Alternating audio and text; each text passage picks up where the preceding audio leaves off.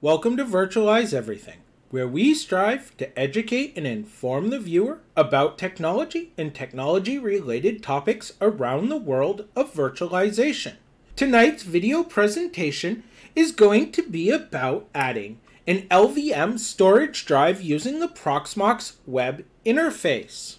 This is really simple, much simpler than some of the other techniques that we have done using the command line, and involves about 5 to 10 minutes worth of work. So with that, let's get started.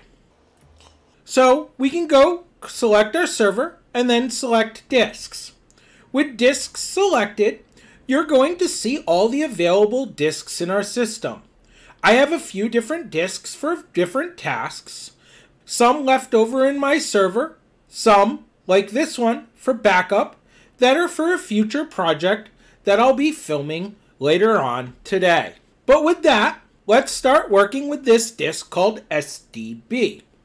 So this disk has been used before for a couple of different tasks, but today we're going to be setting this disk up as an LVM volume for the storage of containers and VMs.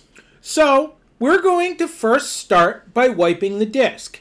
It's generally good practice to wipe all disks even if they're new, so you start fresh and know that they have been wiped. To do that using the Proxmox Web Interface is very simple. Highlight the disk, as we've done here, come up here and click Wipe Disk.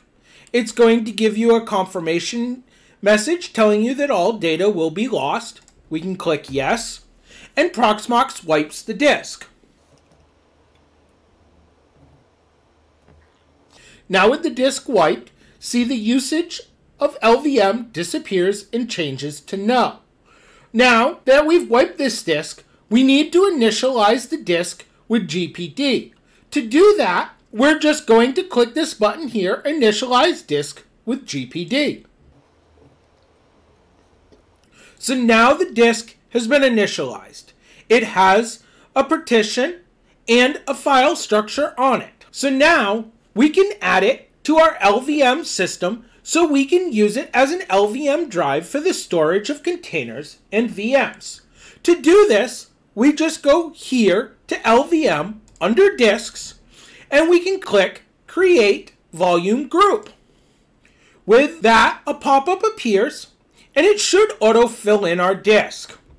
If you click on the drop-down, you can select other drives. As you can see, I have another drive appearing.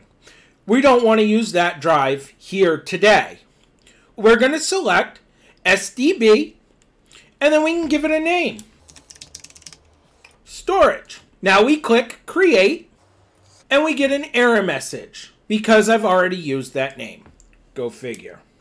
We'll just call it 1, and we can click Create. Now there you go. The storage drive has been added. That is all you need to do to add an LVM storage drive to your Proxmox server. Please don't forget to like, share, subscribe, and even comment. And also, if you'd like to support us, check out our merch store at store.virtualizeeverything.com. As always, have a good night.